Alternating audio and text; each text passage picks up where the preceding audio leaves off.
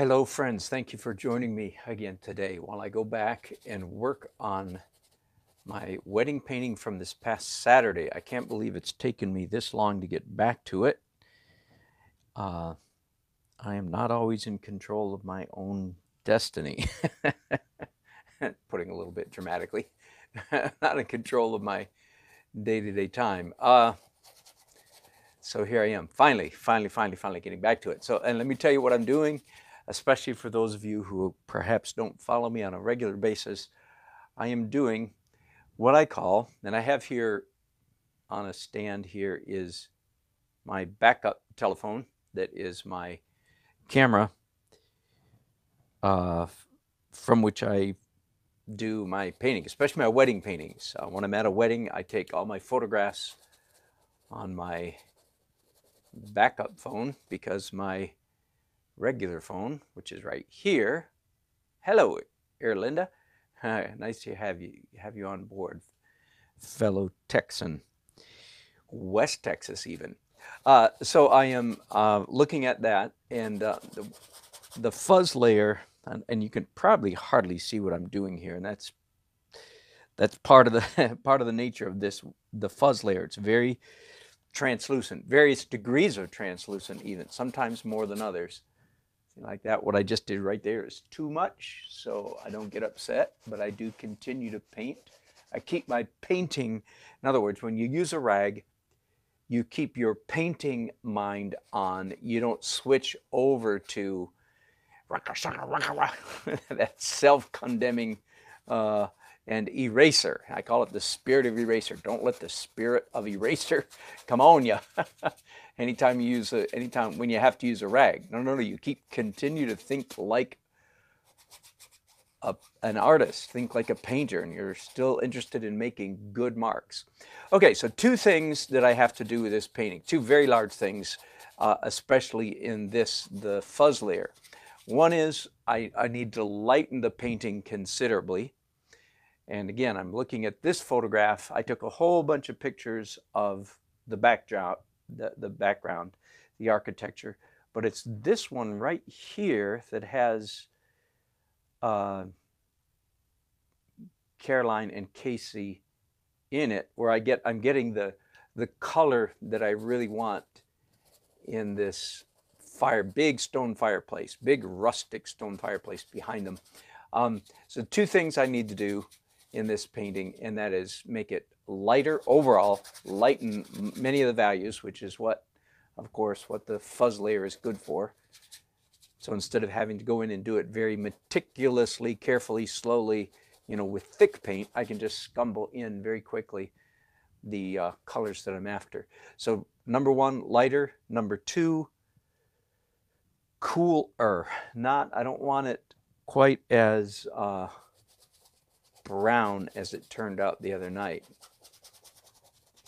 And this is partly from getting the painting home and then seeing it in other light, seeing it in another context and going, ooh, that's way too brown. And so fuzz layer to the rescue. I'm glad I discovered this trick a couple years ago.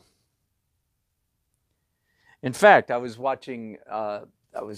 going through a number of my videos last week, putting them into playlists. I don't know if any of you have noticed that or not, but I now on my channel have 25 or 30 playlists that some of you might find interesting. You might find helpful. Like, for instance, one playlist is, I think, just the fuzz layer. Another playlist is when I use the pencils. So if some of you, my students, if you want to zero right in on some of the particular stages or phases of the painting process, and you'd like to see me do, or the first acrylic layer, if you'd like to, just see me do that in several paintings, knock yourself out. Now you can do that. Anyway, so while I was doing that, I actually stumbled upon the video, the painting where I first stumbled upon this new technique for me, the fuzz layer. So that was kind of fun. I didn't realize that I had been broadcasting, or that I had it broadcasted, but I did. So you can actually, it's, I don't know what number it is, but it's July of 2016, I believe. I'm sorry, July 4th, the 4th of July, 2016. And it was kind of interesting to discover that I actually caught that, that day of discovery, that moment of discovery, caught it on camera and posted it. That was kind of fun to see. So here again, I am lightening, and it again, I think you understand this, but it's, if you want to try to be influenced by my technique, I'm sorry, I had the camera wrong there. That it's important. This is all very translucent. Now, don't be confused. I'm assuming if I say 3 words, you can decipher their meanings. Transparent, translucent, opaque. So I am saying the middle of those, translucent, not transparent. So anyway, it's very important that this fuzz layer is, I'm not losing information. That's a really important issue for me. I'm not covering up all the previous work. It's all showing through. I'm pushing it back a little bit, but you can still see it. Okay, so I've lightened up all of this a little bit. Now I think I can venture to lighten this part of the fireplace even a little more. And I've applied cooler colors. Still browns, but browns with more blue in it.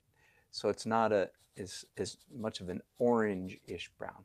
Okay, I think I can go straight from that into greenery. Now, do I need much? I don't need much green up here. Maybe a little bit of darkening. But you don't darken with translucent, you get lighter. Down here, on the other hand, I can definitely use some lighter green stuff happening. And again, I'm looking at my photograph.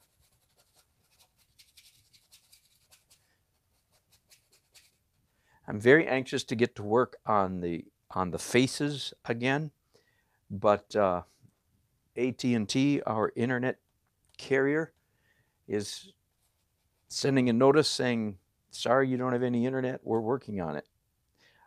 You may wonder, why do I need internet to work on their faces?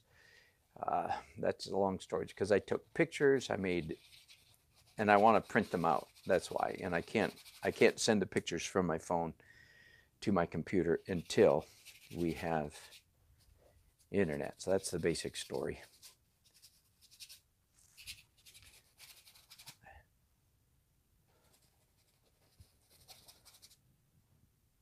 Yeah, so little more. They were very proud of the wedding family. They were particularly intent that I capture some of this floral stuff, which of course I'm more than happy to do. The flowers were beautiful. So there's some of the greenery. Let's just do a little bit more, even greener than that, just a little bit. I've said recently that this fuzz layer, I call it, I think for obvious reasons, has become even more important in my technique in recent months. Even more important than it was when I first started out, especially for doing exactly what I'm doing right here, which is shifting the painting toward a color palette, shifting the whole canvas quickly and easily in a direction of local color. I just realized I want to get some of that cool lighter gray on the stonework down here as well. It's all part of the stone fireplace.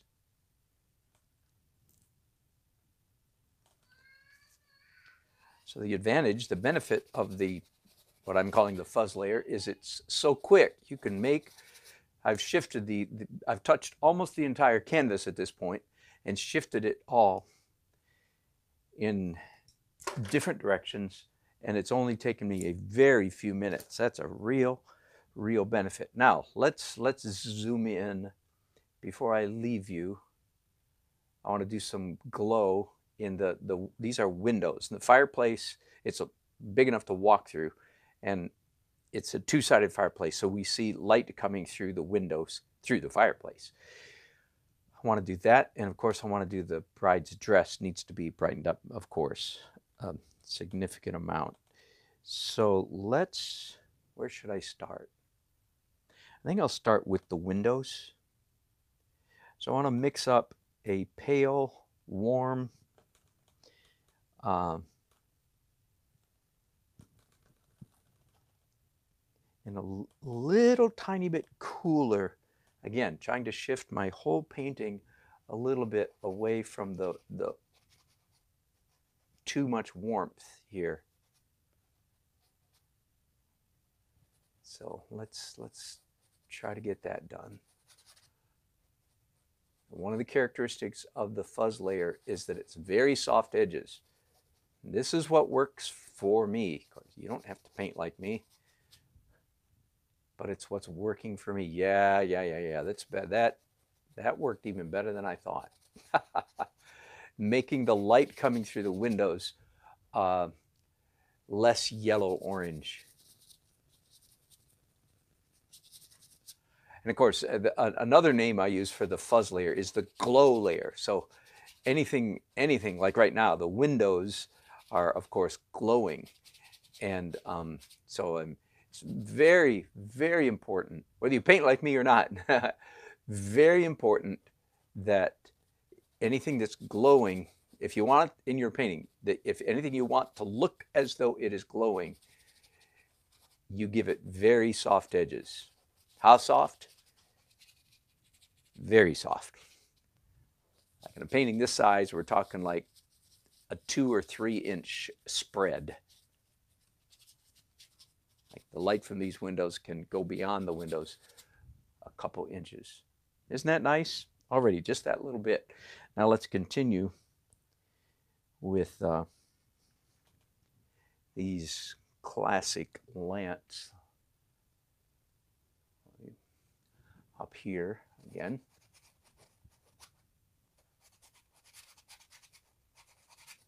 There.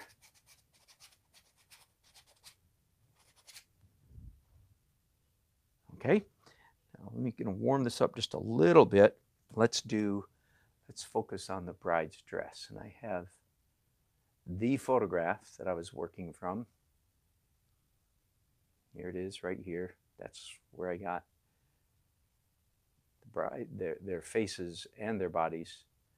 Nice. I didn't have to do any tricky manipulation this past Saturday to get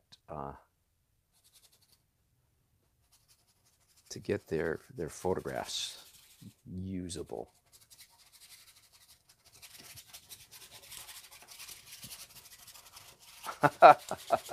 Isn't that crazy? Isn't that crazy? I'm still getting used to the reality that I can actually color that far outside the lines and it's going to look good. And it is going to look good. But you understand? That's her dress. And I see a stroke that I just put down that goes a good 3.5 inches outside of her dress. How can that be good? Well, if you stay tuned and watch me finish this painting, you will see how, in fact, how good that is. Now, I will confess that part of the reason that the fuzz layer is particularly useful to me is because my native disposition, my native inclination, my most favorite mistake in painting is to make too many hard edges. Now, not everybody's like me, but I happen to know that most people are like me. Most people, that's what you call being too tight, right? Most of us who are painting, we're saying, I'm tight, I want to get looser. Well, that definitely applies to me. And adding this step as a distinct step of the painting process has really helped my painting a good deal.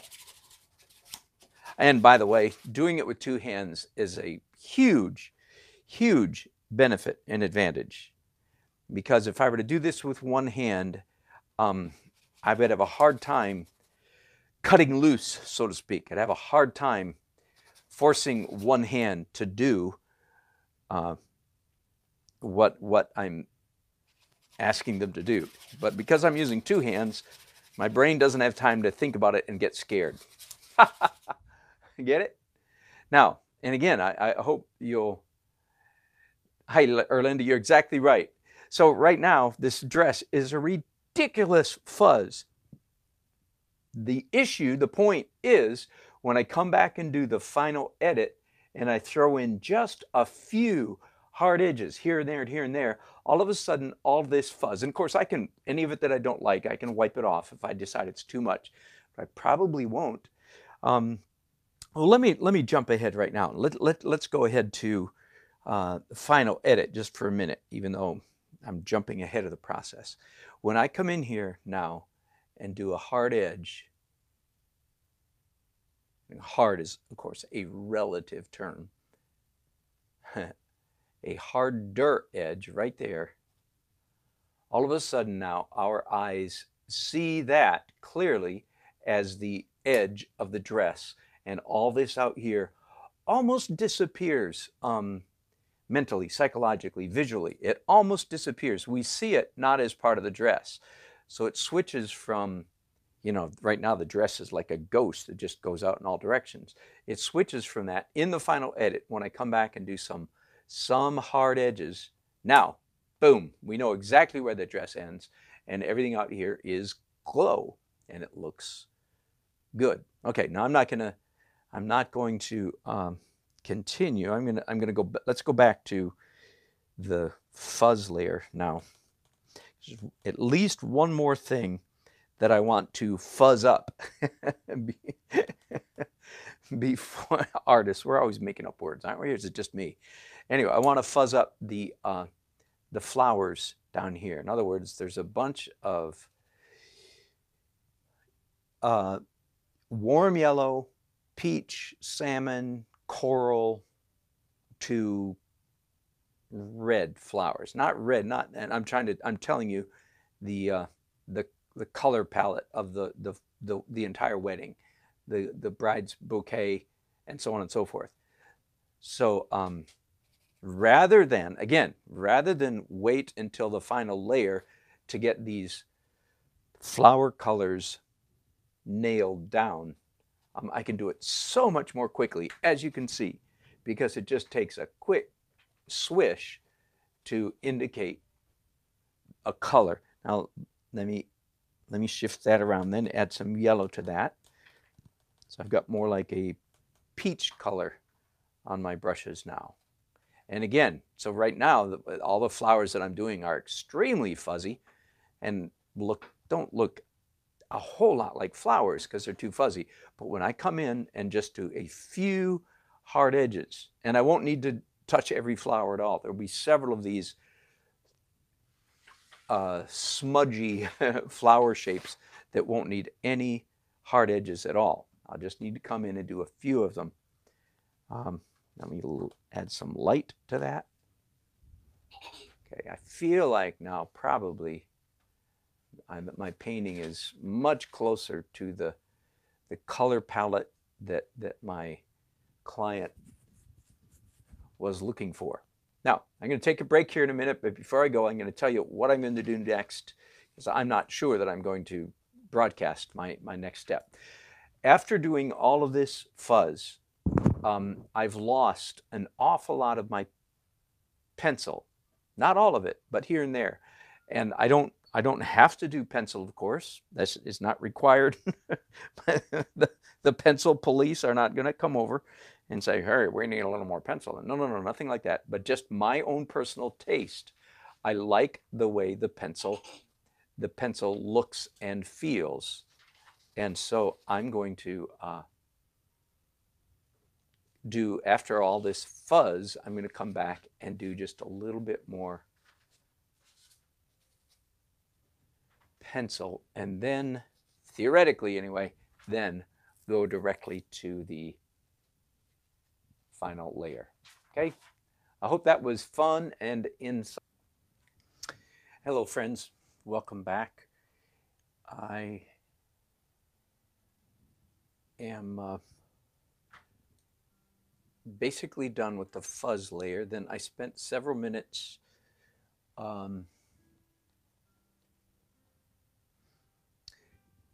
doing some pencil, which you guys can probably barely or not even see. Then I did some dark areas, like I had to reinforce the shadow underneath this mantelpiece and punch some dark green in these flowers, her bouquet and that. So, and then just a little bit of details in the figures back there. So that's what I've done. I'm doing just a little bit more. Let me find the bride again over here. Just a little bit more pencil, and then I'm going to wrap up this episode and move on to the final edit layer, which consists primarily of light, opaque highlights. Does that make sense? Opaque. Of course, light and opaque, those are like synonymous terms. I don't really have to say both of those words, but just make it clear. Light and opaque, and highlights. So just sparkle here and there. A little bit more pencil, following up the fuzz layer. I was a little bit worried about this painting, to tell you the truth. After I got it home and saw it in a more natural, like living room light, it was too dark, but I'm quite happy with it now. The bride and groom, of course, their faces are just supposed to glow and come forward, and that's working very well. So I'm done, ready to go to the last layer.